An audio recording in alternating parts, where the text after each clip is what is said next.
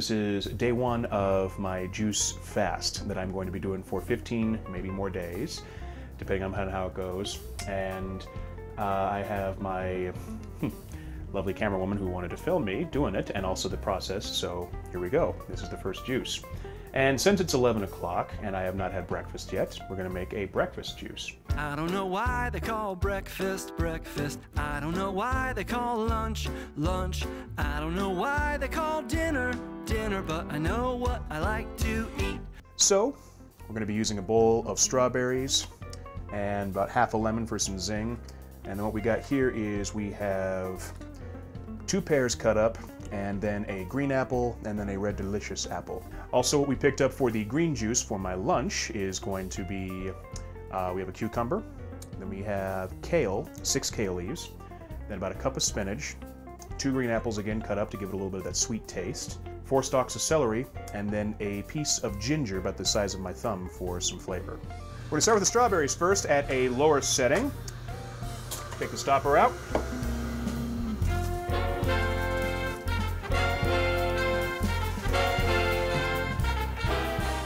Notice I still got the skin in. This is going to make it real zingy, so let's see what happens with that.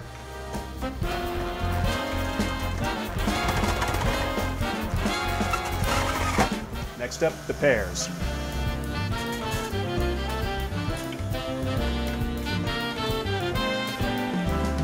Now the apples.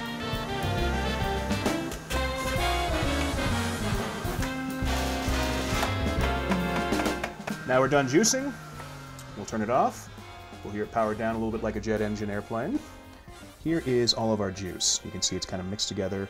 A lot of the foam is in here. There's some foam in here. So what we're going to do next is we're going to take the top off. And, oh, that smells good. You can really smell the strawberries. So what we'll do next is we'll get a spoon. Let's take the foam separator out. Let's get a couple nice stirs. Really just kind of mix it up. And here is the concoction. Again, green apples, red apples, pears, and lemon. Let's just pour a little bit of it in.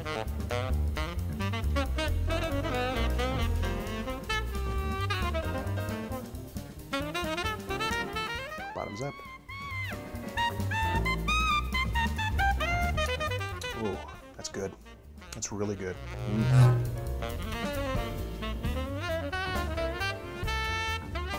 Imagine putting vodka in that.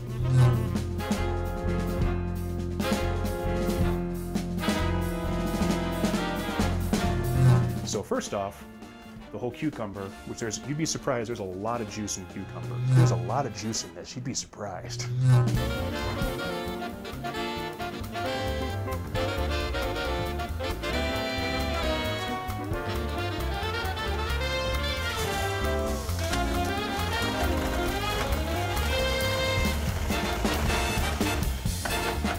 About a handful of spinach, a couple handfuls, really get it in there.